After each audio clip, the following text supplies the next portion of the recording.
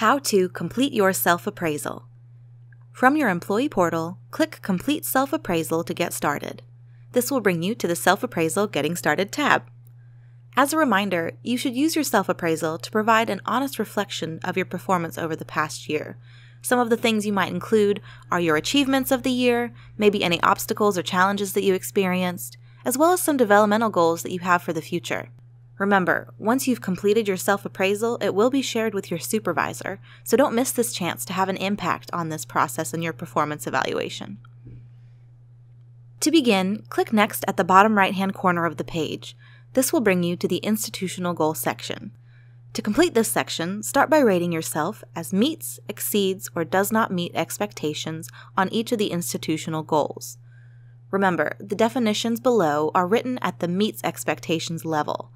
Once you've rated yourself in each of these areas, take the time to provide supporting evidence in the comments boxes below for any goals that you rated exceeding expectations.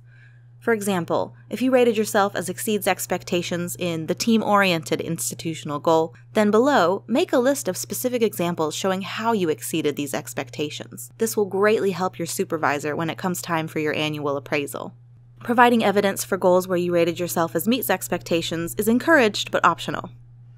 Once you've completed this page, click Next at the bottom of the screen to go to the next section, which is your individual goals. Similar to the last section, you should rate yourself as meets, exceeds, or does not meet expectations for each of your individual goals. Again, provide examples in the comments boxes for those goals you exceeded. Once you've completed this page, click Next at the bottom of the screen to go to the next section, which is your talent development plan. For this section, simply review the talent development opportunities you took advantage of over the past cycle. We recommend commenting on your experiences. These comments could include what you gained or applied from the opportunity, maybe whether you would participate in it again, or maybe recommend it to another colleague. Once you've done this, click Next at the bottom of the screen to go to the final portion of the self-appraisal, which is evaluating your overall performance. Use this section to share comments regarding your overall performance this year. If you're not sure what to include, we recommend using the Talent Conversation questionnaire to guide your commentary. You can find a link for this in the description of this section. The format and length that you use for this section is completely up to you.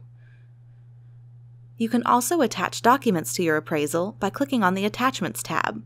So let's say there's a report that you're really proud of creating this year. You can attach that report so it's easy for your supervisor to reference when completing your annual review. This part is optional. Once you've finished writing your overall performance comments, we recommend double-checking the rest of your self-appraisal by navigating through the tabs. Make sure that everything is the way that you want it.